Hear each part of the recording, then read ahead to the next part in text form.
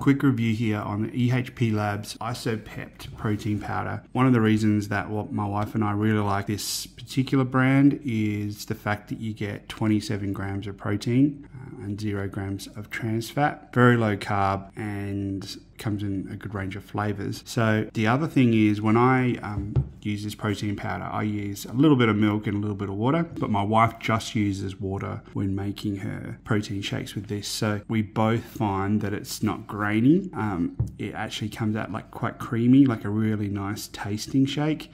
So the flavor, vanilla ice cream flavor, but out of all the protein powders that we've tried, this one definitely has some of the nicest taste that we've found. So there you go. There's a bit of information on the back there around the ingredients. You can see serving size is 29 and just some instructions there. EHPlabs made in USA. And I like this other one as well, which is there's no amino spiking, no banned substances, no added casein, no added sugar, no added aspartame or potassium or artificial food dyes. So all that stuff is super important to us in a shake, and we found this to be a really good, balanced, good tasting, high protein supplement. So there you go.